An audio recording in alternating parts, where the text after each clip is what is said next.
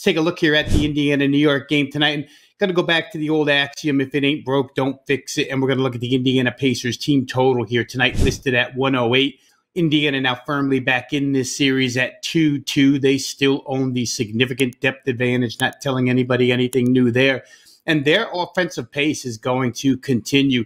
New York's defensive wear and tear showing up a bit by bit here. Really showed up the other day, Sunday afternoon, when they allowed 121 points. And the Pacers have established the fact that they're just going to continue to hit the gas pedal. They even had a subpar 20-point fourth quarter on Sunday in Game 4, and they were still able to get to 121. Prior to that, they had a 22-point quarter in Game 3 and still were able to get well above tonight's total here of 108. So Indiana now 8-1 in their last 9 postseason games here this season, scoring 111 points or better. That's 8 of their last 9 where they put up 111 or better.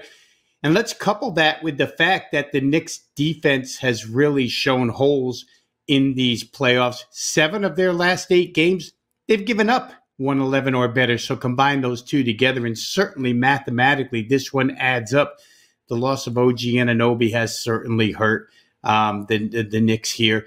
Add to that Mitchell Robinson. It's just a mess at the rim. So we think Indiana will be able to press the pedal and score. They've averaged 60.5 points in the paint inside this series.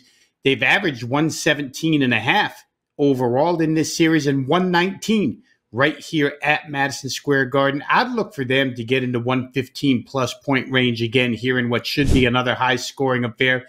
I'd expect the Knicks to play a little better here offensively tonight, obviously off of the bad performance in Game 4. But Indiana's just been a steady ship as far as scoring points is concerned. They had 2 games in these playoffs. Game 1 jitters at Milwaukee, new to the playoff experience, and then Game 5 jitters in Milwaukee when they were brand new to the closeout experience.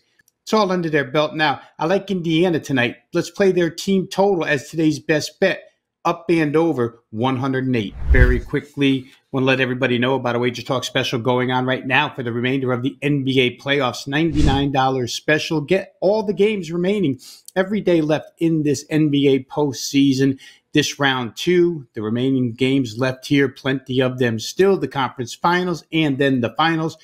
For myself, it's been a really good run. Number 1 in profit at Wager Talk since April the 1st. And right now, number 1, hitting 72% in the month of May as well. So it's been a good NBA playoff run. Once again, you can get the remainder of the NBA playoffs for just $99 rest of round 2, conference finals, and the NBA finals. Good time to get on board